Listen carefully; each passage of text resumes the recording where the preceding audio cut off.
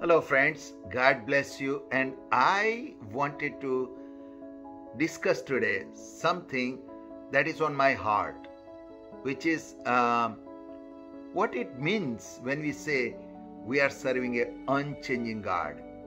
God doesn't change. The whole world is changing at a rapid pace, but God doesn't change. His plan, His purposes never change. But when we make that statement, what does it mean? What is not changing? And I can tell you that God's characteristics doesn't change. His ultimate plan doesn't change. He loves you, He will keep loving you, and He will keep loving and protecting you and providing for you, available for you all the time. That will never change. Whether you do good or bad, He will not stop loving you. What is changing? God communicates with His people, His children, and He changes His plans. Bible is full of the examples. God sent Jonah that proclaim against Nineveh that in 3 days I will destroy this city. And the people repented. And God did not destroy the Nineveh. He changed His plan. God said to Israelites that I will take you to the promised land. He did. But the people who left Egypt, except Joshua and Caleb, nobody entered the promised land. They died in wilderness. It's a whole different discussion.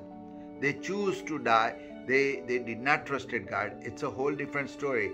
As soon as they left Egypt, the third day they said that, as soon as they come out, they said that it's better for us to, why we came out? You took us out to die in this wilderness? They proclaimed on their life way before the spies were sent to inquire about the land. So God changes His plan based on our responses. But He will not stop loving us. And why it is important to understand what God is doing, to understand what God is saying. There is a statement in New Testament, my sheep will hear my voice. It's a statement. There is something inheritance inside us God has given us that we can hear God. Think about Jesus' life. His life was so busy. People were crying, "Oh, Son of David, have mercy on us." There are people trying to touch Him. There are people were jumping on Him to just come closer to Him. He was always surrounded by people. But then He made this profound statement, I only do what my Father does.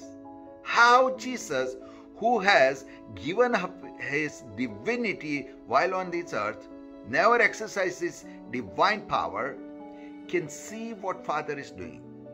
In chaotic lifestyle, He was able to see what Father is doing. When He healed the people, when He blessed the bread, when He turned water to wine, every miracle, when He walked on water, every miracle He did what my Father does. How? He was seeing and hearing what Father is doing through the Holy Spirit. And when we give our life, God gives us the Holy Spirit. But why it is so important for us to constantly hear what Father is doing, saying, and see what Father is doing? Because it can change the trajectory of our life. And I wanted to bring an example of Abraham. God told Abraham that sacrifice your son. Now, Bible doesn't say how old Isaac was when he was about to be sacrificed, as God had said. A scholar believed that he must be a teenager or more than teenage years. Why? Because the journey was 3 days and he was able to walk 3 days. And when they were climbing the mountain, he carried the wood on his back. So he was old enough to carry the load. He also asked Abraham that, Father, there is a fire and there is wood, but where is the sacrifice? So he was well aware he was not a baby. He knew how the sacrifice is being offered. And all this time, while walking for 3 days and climbing the mountain, and when Abraham tied his son and put him on the wood to offer him as a sacrifice, I believe as a father there must be a tear in his eyes. He must be so grief-stricken. I don't know whether there was any communication, verbal communication between father and son. But I can tell you, Isaac was looking to his father Abraham, and he must be thinking, his eyes might be saying, Father, are you going to kill me? Are you? Or Abraham must have tears in his eyes, and he was like, I'm going to offer my son. My point is, he was in extreme grief and agony. Now, if he would not be able to see and hear God, what could have happened? In his grief and so much pain, emotional pain, still he was able to hear what God is saying. Don't hurt your son. And Isaac was saved. What if he would have overcome with his grief and pain and would not have heard what God is saying? God speaks all the time. In our good time, in our bad time, in the time we are running out of tears, when we are so down, when we are so grief-stricken, those times also God is speaking.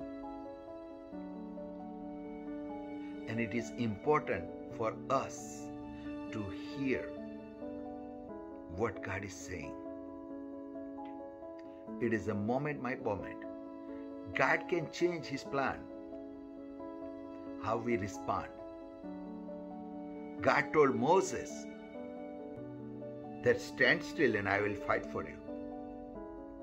And the next moment it says, tell the Israelites to walk towards the water.